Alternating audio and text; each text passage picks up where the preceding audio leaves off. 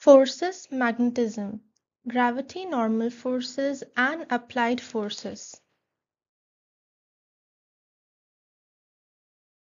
Learning vocabulary. Here are a few words from this chapter with their meanings that you must remember. Applied forces.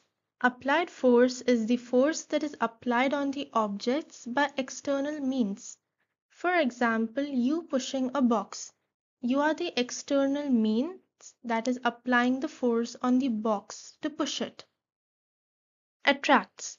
It means to exert a force on an object that is directed towards the source of the force. It basically means to pull an object or an object coming towards the source of the force.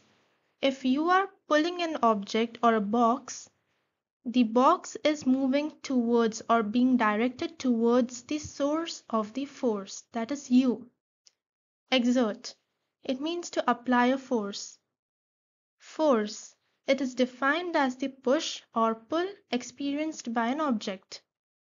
Gravity. Gravity is not just the attraction between objects and the earth, but it is an attraction that exists between all objects, everywhere in the universe. Normal force. The force that a surface employs on any other body. If that body is at rest, it means that the net force acting on the body is equal to 0.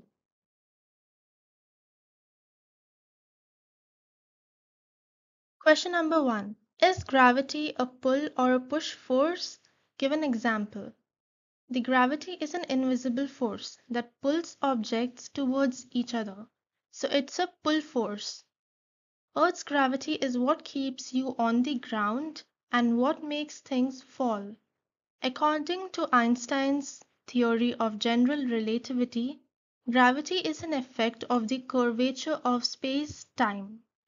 It always pulls two objects towards each other.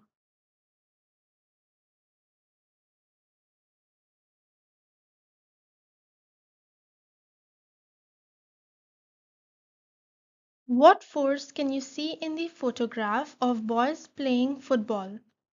The first force would be gravity. That's because the ball and even the humans, that's the boys, are staying on the ground. So this force pulls the players and the ball towards the ground, keeping them grounded. Normal force. This is the force exerted by the ground that supports the players and the ball acting perpendicular to the surface. Friction. This force acts between the player's shoes and the ground, allowing them to run, stop, and change direction. It also affects the ball's movement on the field. So if there was no friction, then they would have slipped and fall. Applied force. This is the force exerted by the players when they kick, pass, or head the ball. It means the players are an external means that is applying the force on the ball, that is the object. Air resistance, drag. This force acts against the motion of the ball as it travels through the air, slowing it down. Whenever you push a ball, the ball after a certain point it comes to rest, right? That is because of air resistance, which acts against the movement of the ball. Lift. When the ball is kicked with a spin, the Magnus effect creates a lift force, causing the ball to curve in flight. That means when you kick the ball and it goes high up in the sky, it's called lift. Gravity and normal forces. Gravity works on both objects at rest and the objects that are moving. Gravity is the force that attracts or pulls an object towards the earth. A normal force is a support force. A normal force is made on an object that is in contact with another object. The objects do not move. For example, if you put a book on a table, the book is at rest. That means the book is an object that is in contact with the table, which is another object, keeping it at rest when no force is applied. Using force diagrams, mention how do we show forces on a force diagram. We show each force using the arrows. How do we show the direction of the force? The direction of the arrows represent the direction of the force. How do we show the size of the force, whether it's bigger or a smaller force? It's shown by the length of the arrow. Here is a force diagram of a person sitting on a chair. Which forces do the arrows represent? It's normal force and gravity.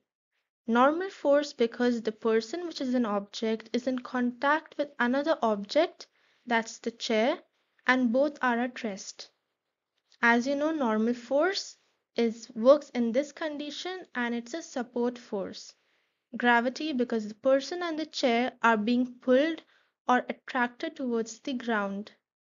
When you stand still, why don't you sink into the ground? Draw a force diagram to explain your answer and label the gravity and normal force.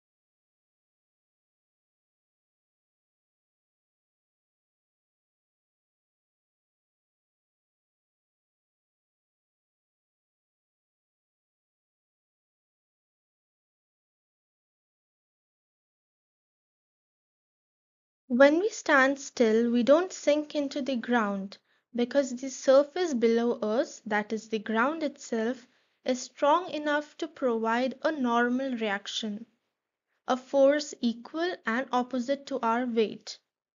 This is due to a Newton's third law, which states that every action has an equal and opposite reaction. That means that your weight when you are standing on the ground is being pushed downwards towards the ground, and the ground is also pushing some amount of force equal to your weight upwards in the opposite direction. What are applied forces? An applied force is any force that is applied to a person or an object. For example, children kicking a ball is an applied force. Marcus pushing a table is also an applied force. Zara is closing a door. An object can be pushed or pulled by another object or person.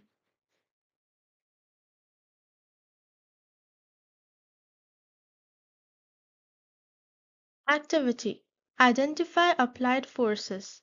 For each picture A, B, and C, identify the movement as a push or a pull or both of them.